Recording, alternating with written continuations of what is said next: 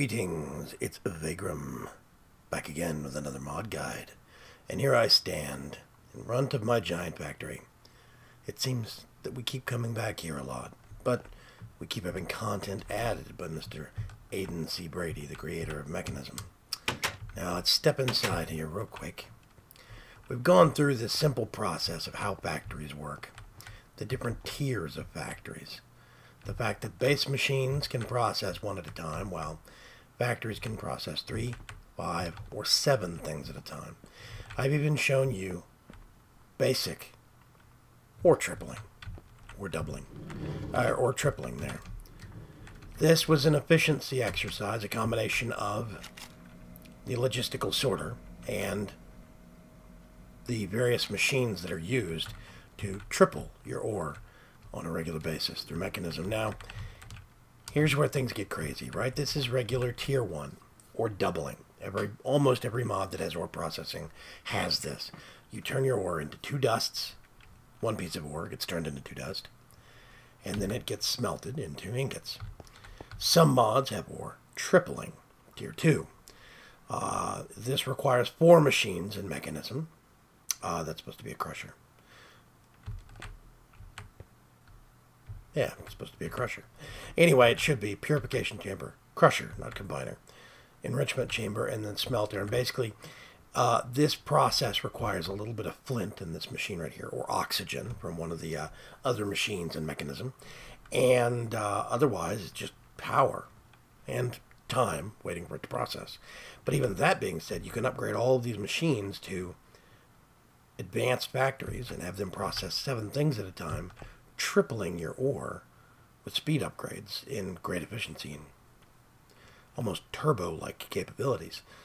Well, Mekanism currently, the stable release currently is 5.7, and 6.0 is being worked on very, very heavily by Mr. Aidan C. Brady, and it is going to have a lot of overhauls. The power systems are being overhauled to be streamlined and more balanced and much more server-friendly. The power cables are being overhauled the same way.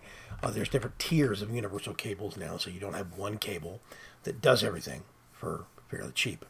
Now there's different tiers, basic, intermediate, advanced, ultimate, etc., etc. Well, he's doing the same thing for his ore processing. There's one step further now.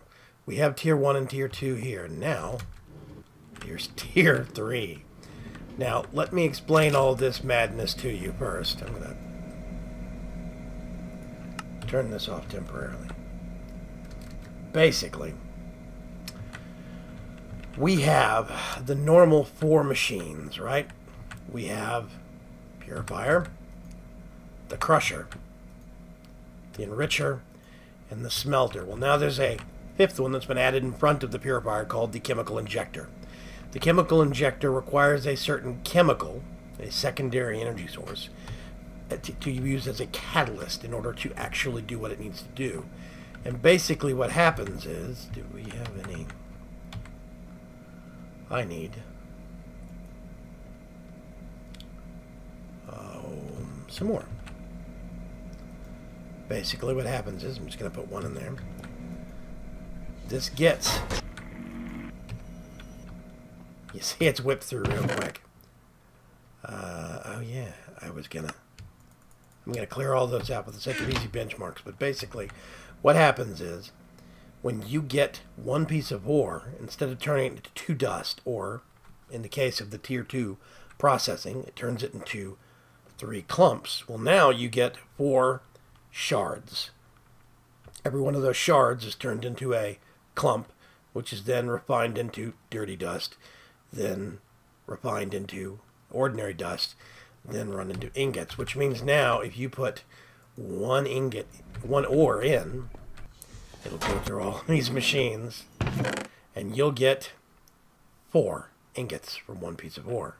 It's pretty significant. Now, how is this pulled off? I will actually go through this process step by step. First thing you need, ignore the creative stuff. I use these from thermal expansion just for the sake of making it easier for setup. But basically, you need sulfur dust. Now, sulfur dust can be obtained various ways. You can use sulfur. Mekanism has its own sulfur that you can make by running gunpowder through a purification chamber. Option number 2, you can use railcraft sulfur, or you can use thermal expansion sulfur. So you've got a lot of options there. Now the sulfur goes into this machine called a chemical oxidizer. The chemical oxidizer takes that and turns it, into sulfur dioxide. It basically turns it into a gas of a certain type, a reactant gas. That gets pumped into this thing called a chemical infuser. You have sulfur dioxide and oxygen, which is coming from this electrolytic separator up here. You just pipe water into it. It dumps out, it pipes out the oxygen, and I have it dumping out what would be the hydrogen on this side. If you don't dump out the hydrogen, it fills up, it stops working. So I'm dumping the hydrogen. So oxygen and sulfur dioxide get you sulfur trioxide.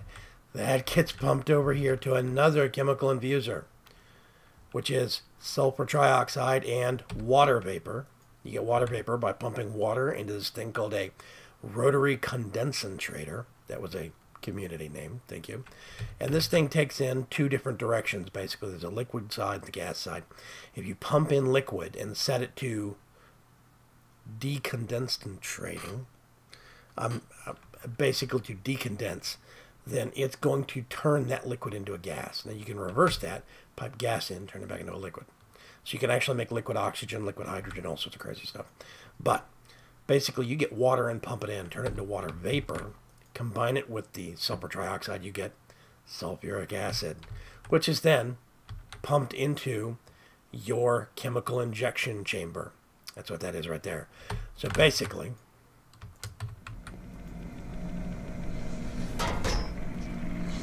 I have maximum upgrades in these, so they're just tearing through things, basically.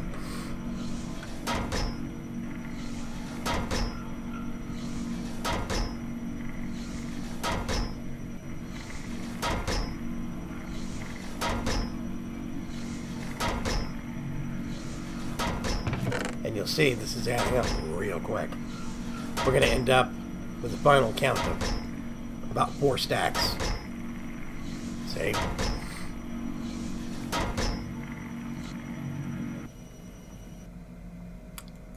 There we go. So, yes, it requires a sum total of 1, 2, 3, 4, 5, 10 machines, basically, to achieve this goal. But all of this stuff on the back end is automatable. All it takes is 1 water reservoir or 1 aqueous accumulator from thermal expansion, a reservoir from Ender.io. Plug it into the system on the back end, and you would have an infinite supply of water for both of these machines. Which means the only other thing you need to worry about is, well, the cost of all this. And it does require no small amount of resources.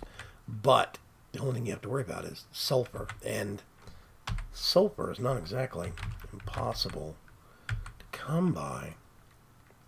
I apparently can't spell.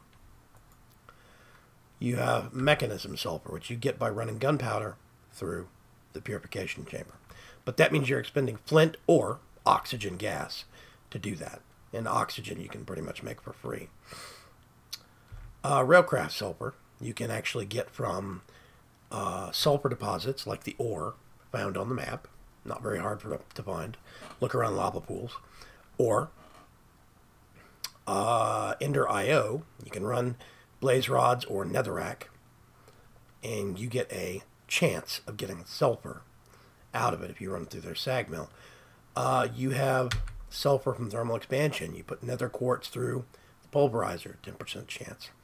Railcraft sulfur ore, and you get 6 instead of just normal 1. So you can actually get normal sulfur ore from railcraft, put it through a thermal expansion pulverizer, and get a pretty easy supply. Netherrack. Coal supplies some of it.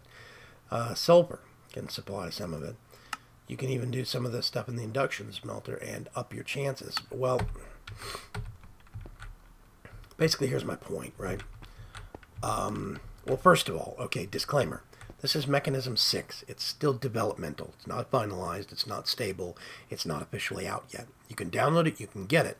But you have no guarantees that it won't ruin your world. I know. I've seen it ruin a couple already just with me experimenting with things. But it's in testing. It's still in early testing. And I wouldn't expect this thing to be finalized easily for a couple of weeks. You have this process could easily end up being changed. You could have more steps added, more expense added. You could end up having to put a metric truckload of sulfur in just to do a little bit of quadrupling. We don't know what Aidan has in mind right now. I kind of think that this took me only a few minutes to set up, and honestly, yes, I have a creative chest funneling sulfur into this Java barrel, but I mean, honestly, I haven't run through that much of it. I've maybe run through 3 or 4 stacks total. And, well, probably closer to about 6 stacks. But I mean, still, considering the fact that you could run 10 sulfur ore through a thermal expansion pulverizer and get almost a stack, that's not that hard.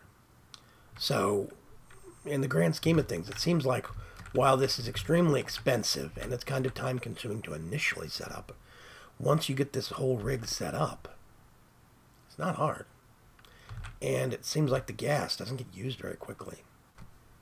So, I'm going to think on this some, and I'm going to report back to Aidan and let him know.